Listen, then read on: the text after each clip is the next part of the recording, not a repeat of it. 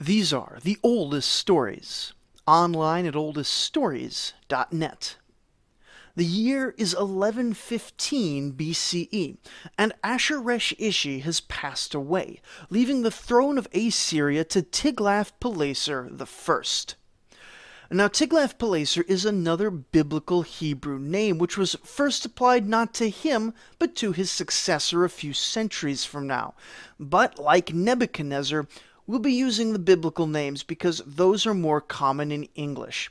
His actual name was Tiglath-Pileser, whose name means, "My trust is in the son of Assur," because of course the son of the god Assur was the god Ashur, patron of the city of Ashur and the Assyrian Empire as a whole. That Assyrian Empire is not looking terribly imperial at the moment, but don't worry, we're at a brief period of flourishing for both the northern and southern Mesopotamian kingdoms. In fact, Tiglath-Pileser is about to do so much and crucially record so much of what he's doing that some modern scholars from a previous generation considered him to be the beginning of true history. Now, we have a good 100 episodes behind us to say that this is not literally the beginning of history. As far as we can tell, if we want to get real technical about it, there doesn't seem to be very much that Tiglath-Pileser did, which you can't at least make a case for someone else having done before him. But there is a sense in which Tiglath-Pileser does represent a beginning of sorts. A lot of the patterns of Assyrian kingship which were building up in previous centuries are going to continue taking shape in this reign. The violent propaganda and the extensive historical annals are particularly characteristic of Assyrian rulers going forward. And just from the general arc of history, there is a reason why a number of Assyrian histories begin right here in 1115 or 1114. But it's no use telling you about his broad historical significance without actually saying what he did, which is a lot. Now, when he takes the throne, Nebuchadnezzar has been king down in Babylon for some 10 or 15 years. Outside of the controlled regions of Mesopotamia, the rest of the Near East looks like a Mad Max movie, with roving bands of migratory groups having been kicked out of their homes, moving until they can bully someone to take their land, thus sending those groups out to migrate until they find someone they can bully. In fact, that outside context makes for something of a dispute in how Tiglath-Pileser is portrayed in history. Some say that the Assyrian Empire still holds on very loosely to a wide expanse of Upper Mesopotamia, and that pretty much all of these conquests that Tiglath-Pileser is about to boast of are not in fact conquests, but defensive actions to preserve the borders he thinks he has. Another perspective says that only the very core of the Assyrian heartland, the Tigris River around Ashur and a few nearby cities, were actually under Assyrian control at the dawn of 1115, and Tiglath-Pileser is actually going to go out and reconquer all these once lost territories, or at least some of these once lost territories. Like most things, I suspect the answer is somewhere in between the two. After all, how loose can loose control be before it isn't actually control at all?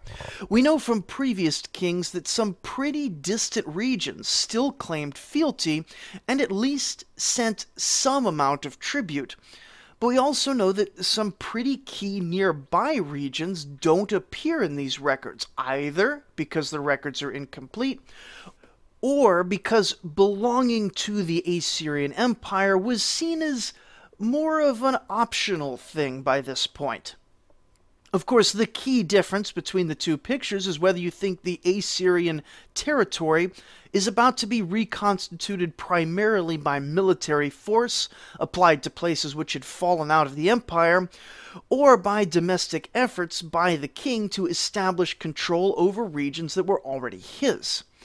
Again, undoubtedly both were occurring, but the only thing this king is going to boast about is his military actions. And so we have a very one-sided picture, which historians struggle to balance out with other evidence. Anyway, right at the start of Tiglath-Pileser's reign, there's a problem. Up north, in the mountains above Mesopotamia, the Mushki have moved in. Now, these guys may have a mention in the biblical book of Genesis as the Meshech, and they may be related to a tribe in Georgia in the Caucasus Mountains with a similar name. But originally they come from northern Anatolia, or perhaps somewhere even further away from that. We never hear about them from the Hittites, at least not under any recognizable name, but they seem to have been one of the groups, along with the Kaskans, who participated in the final sack of the Hittite heartland. From there, they moved along the mountains, out of what would today be eastern Turkey, into the region around Lake Van, up in Greater Armenia. And this last bit was the problem, because with their move into that land, they displaced the people of Alzi and Purakuzi, who had once been Assyrian vassals. Now, to be clear, it isn't certain at all if the Alzi and Purakuzi were Assyrian vassals at the time the Mushki kicked them out, and in fact it's quite possible that they had been lapsed vassals for quite some time. But the fact that anyone who had ever been conquered by any Assyrian king ever was under threat was plenty of cause for war as far as Tiglath-Pileser was concerned. And so he gathered up chariots and infantry and marched north through some incredibly difficult terrain, often rising 4,000 to 5,000 feet above sea level. And remember, Assur itself is only like 600 feet above sea level to start with, so this is not an easy march. We don't know how many men the Assyrians mustered here. 30 chariots are mentioned, but no sense of infantry. But the enemy was 20,000 men, split among 5 kings. Now, if the 5 kings were working together, this would have been a terribly difficult campaign, but it's likely he attacked 5 different related groups, all in the same region. And with the defeat of the Mushki, we get something that's going to become a trademark of later Assyrian chronicles, and I can't help but read it to you in full. From Tiglath-Pileser's record of his first 5 years, he writes, "With their 20,000 warriors and their 5 kings, I fought in the land of Kutmuhi, and I defeated them. The corpses of their warriors I hurled down in the destructive battle like the storm god. Their blood I caused to flow in the valleys and on the high places of the mountains. I cut off their heads, and outside their cities, like heaps of grain, I piled them up. Their spoil, their goods, their possessions in countless number I brought out. I carried off 6,000 men, the remainder of their troops, who had fled from before my weapons and had embraced my feet, and I counted them as inhabitants of my land." Now, we're going to have occasion to talk about every part of this in detail as it gets repeated over and over in future conquests. But let's just pause and note that this sort of warfare is extremely brutal. The killing itself is probably no different from any other Near Eastern or really any war at all in the ancient world. The key difference here is one of, we could say, presentation. Making piles of heads from slaughtered victims, let's be real, that doesn't actually hurt the dead people all that much. After all, they're already dead.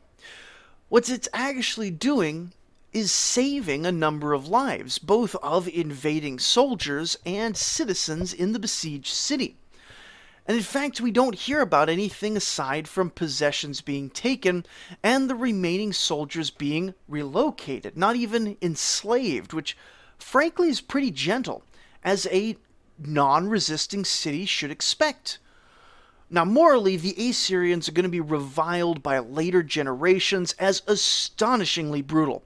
But from a pragmatic standpoint, we need to keep in our minds right at the outset that these showy tactics are part and parcel of Assyrian success, and as much a propaganda that keeps the empire in power as it is a direct way to break resistance. And if you weren't already aware, we're going to be seeing a lot of this sort of thing over the next few centuries as Assyria violently rises to dominate in blood the entire Near East.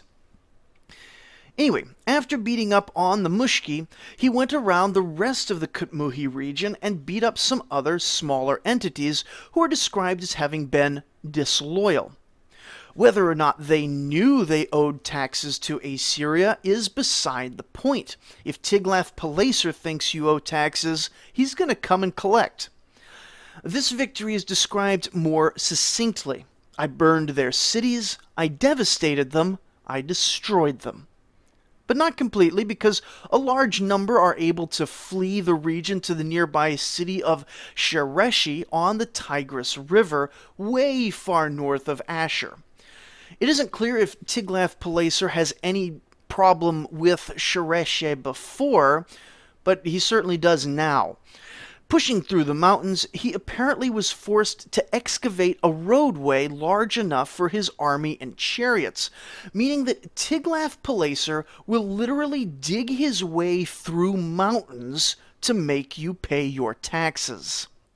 Now, when he got there, an allied force had also arrived to reinforce this mountain fastness, but none of it was any good, because they also ended up with bodies on top of the mountain and blood in the Tigris River below. More burning, more devastation, more destruction ensues, and then they can move on to the city of Uratanash.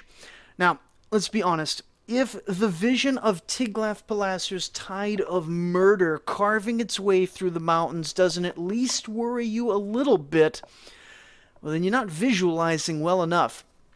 The king of Uratanash, however, could visualize just fine and had heard about the previous cities on this campaign. As soon as the Assyrians enter his land, he runs out to them, prostrates himself before the king, and begs to be vassalized. Following close behind are a whole bunch of large copper and bronze objects and 120 slaves, as well as a bunch of livestock. All this Tiglath-Pileser receives as his due. The king then says, "I pardoned him and spared his life. The heavy yoke of my rule I laid upon him for future days."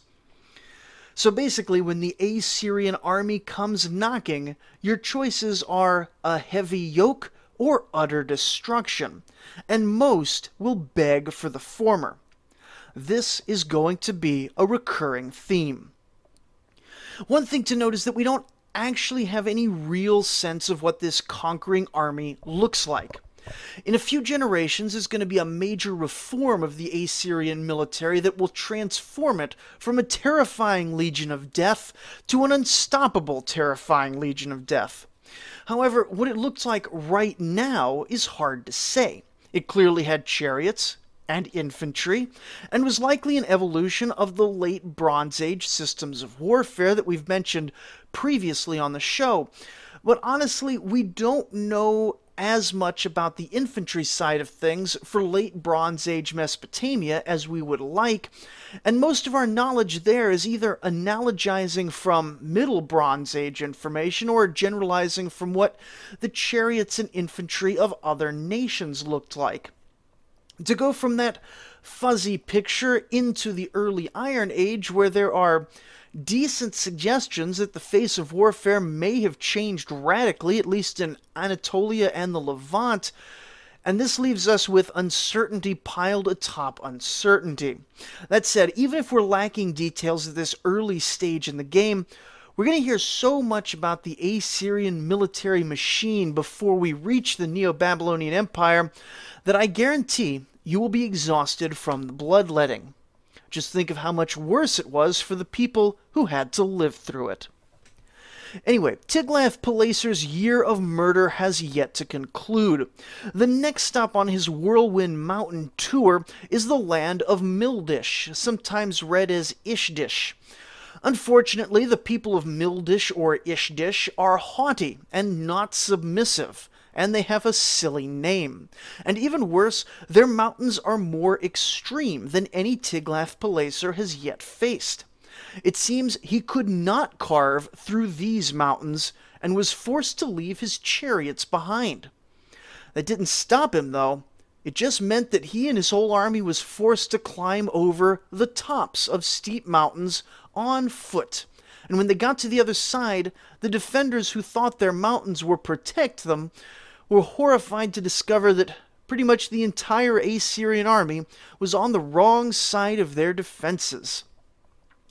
Judging from other similar feats like Alexander the Great in the same region, the infantry probably climbed those mountains with very few supplies, and once the battle was concluded in Tiglath-Pileser's favor, the men likely descended particularly harshly on the civilian food stores, and of course the civilians in general. The region as a whole is said to end up a heap of ruins, plundered, burned, enslaved, and taxed. Once all this was completed, Tiglath-Pileser went home to enjoy his spoils and had a poem composed in his honor. This is apparently a work of some considerable artistic merit in the original language, but it's not a poem of much thematic subtlety. The part which we can read opens with, "The sons of the mountains devised warfare in their hearts. The enemies initiated their war." And later it features a council of gods, which concludes with Assur declaring, "Slaughter the enemy, destroy the foe," and stating that slaughter swayed the god's heart. In the poem's telling, Assur created himself this war in order to destroy the enemies, and the gods themselves march alongside the soldiers, with Nusku on the right flank, Adu on the left flank, Ninurta in the center, with the king himself supported by Enlil and Ishtar, here called Ishtar the Lady of Turmoil. Finally, the end result of the war is spelled out quite clearly. Daily, the king inflicts upon them devastation. Their lofty cities he smashes to the last one. From their fields of sustenance he rips out their grain. Fear he has cast upon them, and so forth in that matter. The kings of Assyria wanted everyone to know exactly what they were doing in multiple artistic genres, and they were not competing for any Nobel Peace Prizes. Anyway, returning to his annals, the writer concludes each year with a sort of epitaph, with this year reading, "Tiglath-Pileser, the valiant hero who opens up mountain trails, who subdues the non-submissive, who overthrows all that are proud." Presumably that last line does not include the king himself, who seems in no small part to be proud. And with all this, we can pretty well assume that he has done the most important work of an Assyrian king on a military campaign. He's proven himself in battle, and thus secured his legitimacy on the throne. He brought back a bunch of treasure, notably copper from the mines of the northern mountains, which he can distribute to the wealthy men and priests of Assyria to secure their loyalty more directly. And he's either expanded or re-established control over certain key regions, boosting both glory and the Assyrian economic network. If anyone deserves a rest for a bit, it's Tiglath-Pileser and his hard-working troops. Certainly, his neighbors are glad to see him in Assur instead of on their borders. Except, as the next year rises and the campaign season begins again, the troops are called back up north, because Tiglath-Pileser hasn't burned enough cities with fire. Now, we've talked at various times about how the armies were organized, and in the past there have been professional, year-round armies which made their way through Mesopotamia. And it isn't clear when that stopped, or when that may have stopped and started and stopped again, but certainly by this point, the Assyrian army is almost completely a seasonal one. They call men up after the harvest, and then make sure they're back home in time for planting. And this likely includes even the elites of the army at this point. Even if the charioteers aren't necessarily out in the fields doing the planting, they still want to be home on their government-provided lands to oversee their laborers, slaves, and their hired men. Some small core of bodyguards may serve year-round, living in the palace and eating at the king's expense, but it's also possible that even these were not literally around the king at all times, and instead called out at certain times of year. He would have had guards, but that would have been different from the bodyguards. The bodyguards are like an elite among the military. His just regular guards are just guys with sticks keeping anybody from stabbing the king, if that makes sense. Anyway, the harvest season is over, and now it's killing season. And this year, he heads back up into the northwestern mountains. The land of Shubarti, Alzi, and Purukizi are again haughty and non-submissive, and are made submissive in quick succession, using much the same language, indicating that all this talk of devastation is at least somewhat literary. By that I mean, Tiglath-Pileser is definitely causing big frowny faces to appear on the people his army passed by, but often the specifics of what happened in a campaign are obscured by overly dramatic language of utter destruction wherever he marches. Remember, these records were meant to be read maybe to the public, at least to the elite, and perhaps more importantly, they were meant to be remembered by future generations. And he's more interested in looking good than telling an accurate and compelling history podcast. Still, we can safely assume that even if the words being formulaic hides a lot of diversity in what happened in each campaign, the general idea of pillage, burning, slavering, slaughtering, and general misfortune is definitely still going on. Next up, there are some other areas that have been invaded by foreigners. An area of the land of Shubarti has been invaded and occupied by some familiar enemies, the Kaskans, who are working with a group called the Aramean, which are apparently some band of warrior refugees from the Hittite Empire itself. Now, these former enemies have teamed up in the chaos of the Bronze Age collapse to go see what new and interesting ways they can help the Bronze Age collapse even harder, setting up a petty tyranny in a formerly peaceful mountain valley. Was it actually peaceful? Who knows? 4,000 Kaskans, probably the infantry, and 120 chariots, probably the ex-Hittites, were captured and integrated into the Assyrian army without fighting. It seems that they saw which way the wind was blowing and weren't interested in independence so much as they were interested in violence and plunder. After this unexpected reinforcement, he goes back to Kutmuhi, he being Tiglath-Pileser, and burns all their cities down a second time. This also should give us an indication to what this language really means. We've mentioned it before and we'll see it again, but when these ancient records tell us they completely annihilate a group, that usually just means they defeated someone in battle. Certainly this city was not happy to be subsequently plundered, and likely a fair bit of burning, slaving, raping, plundering, and murdering occurred. But we should never take claims of total devastation to be the sort of industrial-scale genocide we've seen in modern eras. Each time, people survive, and if they get a few years of peace, they can slowly rebuild their communities. Of course, this time they've been hit twice, 2 years in a row. They're probably going to be hurting for a long time to come. But I mean, no doubt Tiglath-Pileser would have undertaken an industrial-scale genocide if he had industrial-scale tools, but he didn't. By the way, those reading in the biblical book of Joshua should keep in mind that that book is in the exact same genre as these records, with all that entails.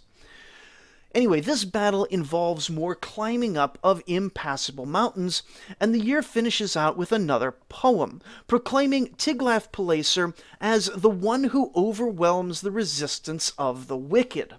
Wicked, in this case, meaning anyone who doesn't preemptively pay tribute to the Assyrian king. And you, dear listener, have you paid tribute to the Assyrian king lately? If not, you should consider yourself very wicked. Next year is much the same as the previous years, though it may have been faster and more restrained. He travels into the mountains more northeast, and we hear of him conquering a long list of places, piling corpses on the mountains for the blood to flow in the valleys, but notably we don't hear much about lasting results, just plundering. Perhaps these were never intended as more than raids, or perhaps the resistance was more than he expected, and he simply withdrew rather than spend lives against targets that probably weren't worth the effort. The land of Muratash does have its gods taken, usually a sign of a whole people being brought into captivity, and some of the other lands have taxes imposed on them, but we hear little more of most of them. Anyway, even his own chronicle is clearly getting a bit tired of recording all the tiny tribes being devastated one by one, because the fourth year is what he's clearly interested in discussing. In the fourth year, can you believe it, Tiglath-Pileser goes to war again. And this was the big one. He set out a bit north and a lot west, crossing 17 mountains, crossing the upper Euphrates River, carving through valleys where he needed wider roads, cutting down trees where he needed great bridges, and he ended up somewhere in the land of Nairi, which way back in the late Bronze Age had been a contested area between the Hittites and the Assyrians. There is no great Hittite empire to confront him here, but instead 23 local kings unite in common self-defense and are commonly wiped out. 2,000 horses are taken, an invaluable booty from a place famous for horses in that era, as are slaves and more normal forms of wealth, including 1 donkey load of magnesium every year. This last may have been used in super fancy glass making or as a pigment in paints, though there is a possibility that what is meant here is certain minerals which can be natural magnets. We're not 100% sure, it's just one line. Interestingly, the 23 kings are all brought into a temple of Shamash, made to bow down and swear an oath of fealty, and then are allowed to return home. However, one king gets a bit of special treatment, getting taken all the way to Assur itself for his religious ceremony, though whether he's a particularly stubborn king or if he's more prestigious, it's hard to say. Now, it can be hard to tell in this swirl of names, many of which even dedicated historians can't identify, so don't worry if you're having trouble keeping up with all these names. But this fourth-year campaign is the most successful and impressive of all the ones recorded in this chronicle. Probably our biggest indication that this was his primary campaign is that in year 5, he seems to not want to go out on campaign at all. He returns to Assur, he settles in, and if he hadn't been attacked by Arameans, he probably would have stayed in his palace all year. Now this is the first historical reference to the people who will come to be massively influential. The 5th year of Tiglath-Pileser. Now the short version of this is you can think of them as quite a bit like the Amorites way back in the Bronze Age and even the Akkadians before that. The Arameans are a group of Western Semitic nomads, possibly a group from among the Ahlamu that we've seen so much of, or perhaps a parallel group. The civilized people of the Near East were either not super clear on where they came from, or they just didn't care. They're going to enter the region sometimes through violence and often through peaceful integration until a substantial cultural replacement has occurred. And this is going to be a difficult story to tell in a coherent way because, from what I can see, the Arameans just sort of pop up from time to time, first in records of wars and later in economic records, but no one really saw the Arameans entering the region. One day they're raiders from the outside, another day they're just people like everyone else, and the next day they'd become so pervasive that the Aramean language had become the standard language of the entire region. For context, this is the same Aramean language which Jesus would have spoken from day to day, not because Jesus was special, but because 1,000 years after Tiglath-Pileser's first skirmishes, the Arameans will have become so integrated into Near Eastern civilization as to have their influence absolutely everywhere. Now, the texts we're reading on this show are going to pretty much stay Akkadian in one of its various dialects, pretty much through the end of the Babylonian Empire. It'll be in the Persian Empire that written Aramean starts to become a major thing, often to the detriment of historians.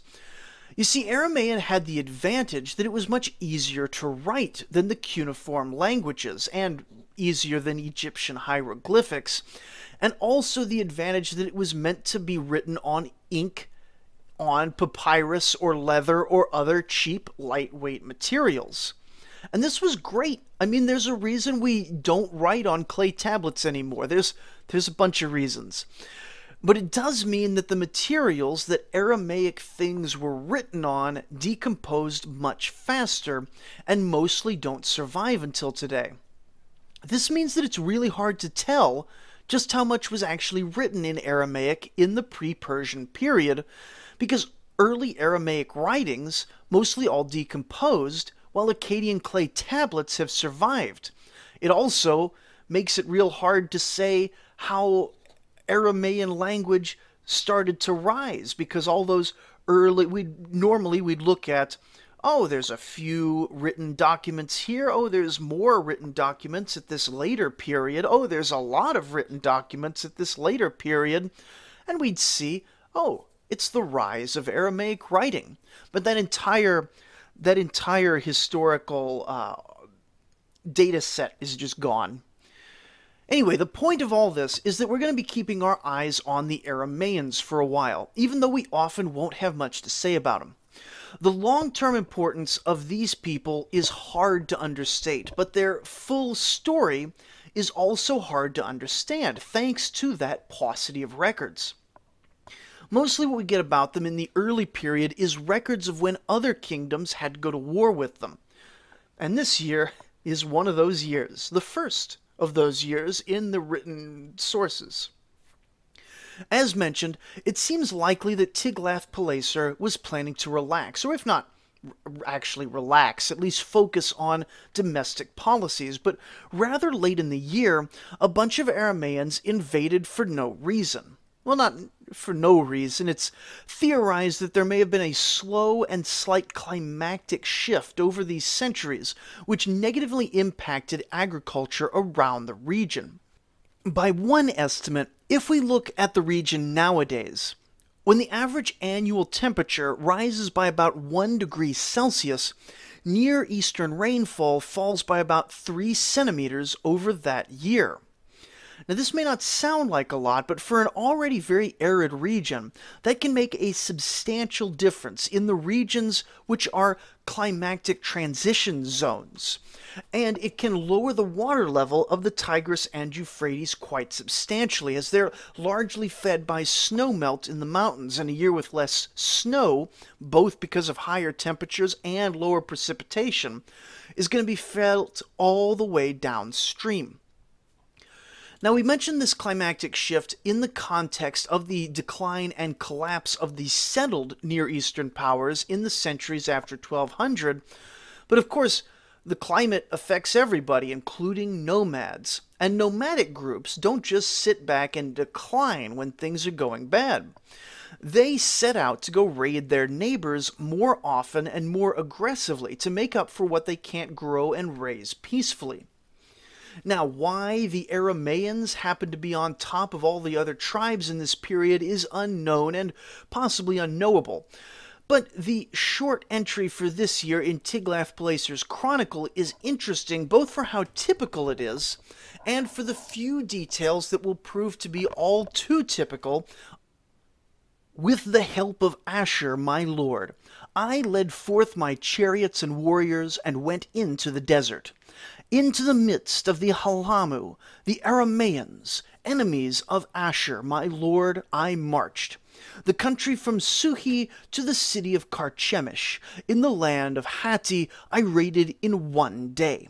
I slew their troops, their spoil, their goods, and their possessions in countless numbers I carried away. The rest of their forces, which had fled from before the terrible weapons of Assur, my lord, had crossed the Euphrates. In pursuit of them, I crossed the Euphrates in vessels made of skins. 6 of their cities, which lay at the foot of the mountain of Beshir, I captured. I burned with fire. I laid them waste. I destroyed them. Their spoil, their goods, and their possessions I carried away to my city, Assur. So we hear about a bunch of cities being destroyed and raided. Note interestingly that already, barely a century after the fall of the Hittite Empire, it is the area of Syria that's now considered the land of the Hittites, though we'll be covering that transition a bit later. But he hits a bunch of cities, none of which are necessarily Aramean cities. The ethnic map of Syria is really hard to be sure of at this point. They could have all been under Aramean vassalship or occupation for this particular year. Or they could have been mostly innocent bystanders, or anything in between. But what we can probably reconstruct here is that the Arameans attacked Assyrian lands. Tiglath-Pileser came out at full speed to chase them off, and they immediately fled beyond his reach rather than stay and fight. He either built or commandeered some simple boats to chase them across the Euphrates, but these are no civilized enemy with an established capital and king. Now, Tiglath-Pileser was a civilized enemy with an established capital, and as king he could hardly go back home with nothing but a fistful of sand slipping through his fingers.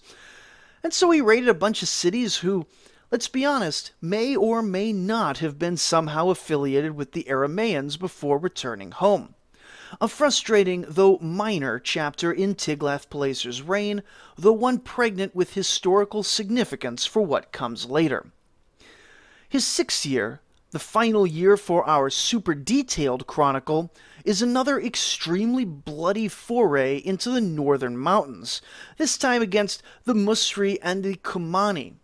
This campaign will again see the full sweep of Assyrian foreign policy, from the cities which simply surrender at the reputation of Tiglath-Pileser, to cities which resist so bitterly that they're razed utterly, their ruins cursed by the gods, and their fields salted. Yet even though this is some of his fiercest fighting in the early years, neither the Kumani nor the Musri are completely defeated, and will both show up again in the future to make more problems for the Northern Empire. All that, and we're only 6 years into the reign of Tiglath-Pileser. It has been significant, with a number of important shifts which we'll see again and again, but subsequent years are less well documented, so we can expect them to go a bit quicker. Next time, we're going to finish up Tiglath-Pileser's reign and move surprisingly quickly from this impressive era of expansion to a series of successors who will struggle to maintain what's been built.